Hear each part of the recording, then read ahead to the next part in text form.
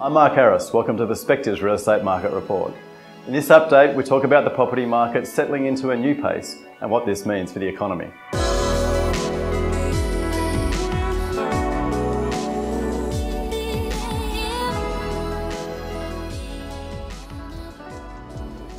We've been watching signs that tell of a cooling market since the start of the year, and the latest stats have solidified this. The market has shifted, and the new norm is more moderate price increases and sales activity. Last month delivered a slowed median price increase of 7.9%, a 33.5% decrease in the number of sales, and a longer sale time of 36 days. So after COVID and the interest rate fueled growth, the urgency has gone out of the market. But is it just a market reset or the start of a recession?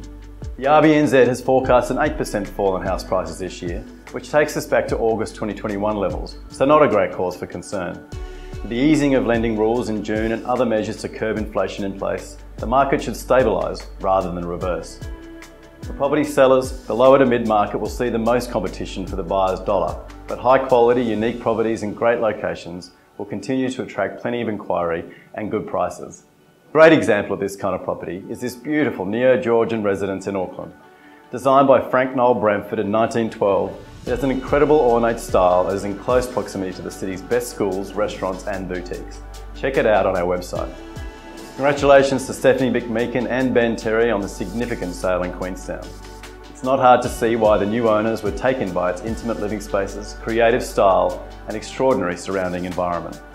That's it for today, but make sure to check out our latest property style magazine with performance and wellbeing coach Gemma McCaw on the cover.